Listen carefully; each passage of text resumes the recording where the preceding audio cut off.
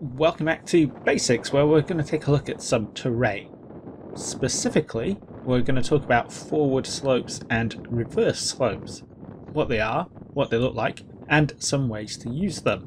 To do so, I am standing on a ridge, which is nothing more than a linear hill. It's got a slope on either side. A slope is just a gradient change, whether it is forward or reverse, depends on its spatial relationship to the enemy. So for the purposes of this video, we're going to say the enemy is over there, on the other side of the valley. That means that, right now, I'm on the forward slope of our ridge. I'm on the slope that faces the enemy, and the crest of the ridge is behind me.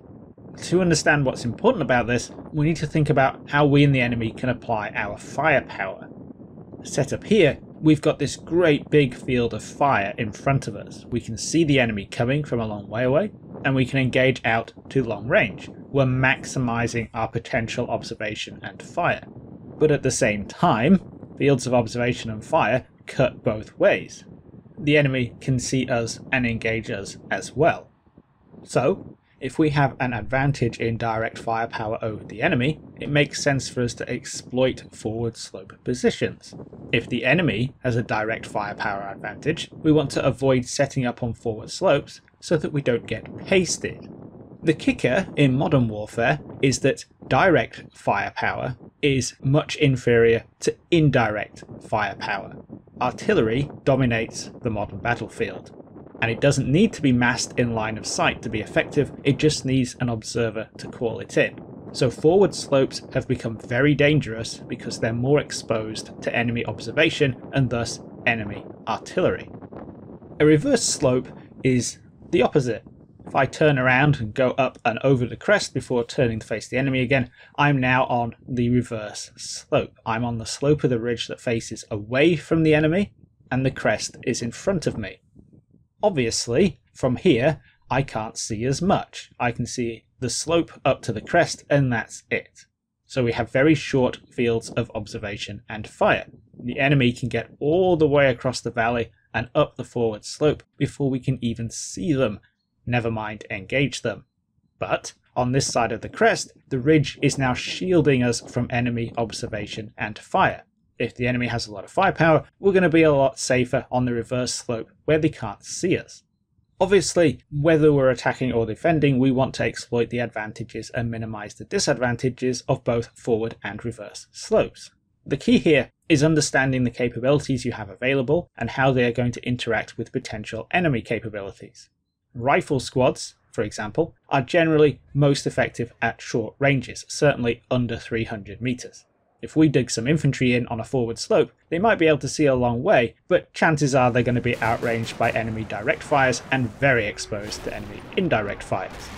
Moving infantry onto the reverse slope mitigates that problem, allowing them to simultaneously avoid long-range fire, maneuver out of sight as necessary, and, because the enemy will appear at the crest, which is a known fixed point, position themselves to start engagements at the most effective range. Anti-tank weapons, on the other hand, may be wasting their potential on a reverse slope. ATGMs with multiple kilometer ranges are obviously not going to get much use out of reverse slope positions where the enemy can appear at close range. In fact, they may be considerably less effective depending on their guidance systems and their rate of fire. So although forward slopes are more exposed, longer ranged weapon systems may be better off deployed on them, trying to keep a low signature so they can engage the enemy at arm's length and get as many shots off as possible as the enemy closes. It's an obvious point, but one to bear in mind, that units can move between forward and reverse slopes as circumstances dictate. Artillery observers, for example, are probably best employed on forward slopes that maximize their field of observation. They are, however, very vulnerable to being overrun if the enemy can get close, so pulling them back over the crest into pre-planned positions on the reverse slope at the right time is a good move. In a similar vein, visibility conditions can change the equation. Darkness or fog can make forward slope positions much more viable and even necessitate their use. The main reason for avoiding forward slopes is that they are exposed to long-range enemy fire and observation. If that threat is reduced by environmental conditions, then range envelopes can and will change, meaning that staying on a reverse slope may involve giving up ground unnecessarily. Moving infantry from a reverse slope to a forward slope at night to prevent enemy infiltration is a classic example, and modern enablers like thermal imagers and night vision equipment can further alter the dynamic. If you can see through morning fog and your enemy can't, you're missing an opportunity to get some free hits in if you choose to stay on the reverse slope. Finally, forward and reverse slope positions are broadly characterized by different styles of engagements.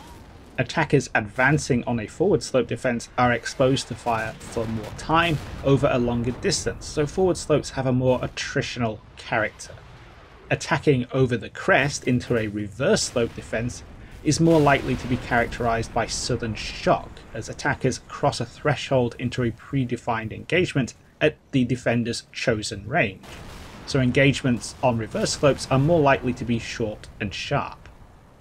That then is a very quick overview of forward and reverse slopes with a couple of tactical pointers. In modern warfare, especially since 1914, firepower and especially artillery have become so dominant that in any defense, reverse slope positions are the go-to. This doesn't mean that forward slopes aren't useful, but they need to be exploited much more carefully and with the minimum force necessary. The key point to remember is that it's all about firepower and exploiting the terrain to maximize the effects of your own while minimizing the effects of the enemies. Hope you all enjoyed this one, found it useful and interesting. I'll catch you in the next video.